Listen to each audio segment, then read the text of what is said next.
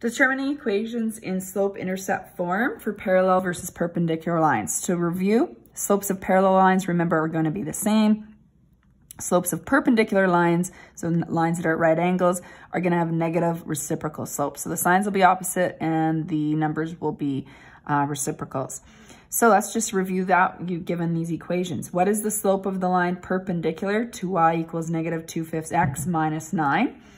If this is the slope right here, then if it's perpendicular, we're just going to take the negative reciprocal. So we want to say that it's the perpendicular slope and is now just 5/2. Example 2, what is the slope of the line parallel to y equals 7x minus 10? So if it's parallel, the slope that is parallel, we use these parallel line symbols, is the same slope. So it's 7. It's important you use these symbols. You don't want to just say m equals 7 referring to this line. The parallel line has the same slope as well. Number 3, what is the slope of the line parallel to this?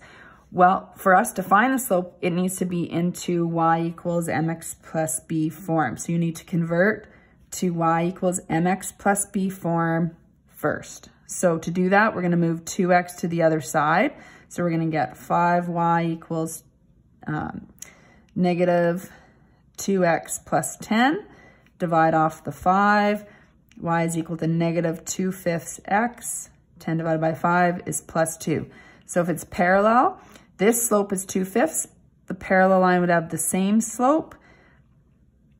So it would also be negative 2/5, right? So maybe we'll make that stand out. Same slope.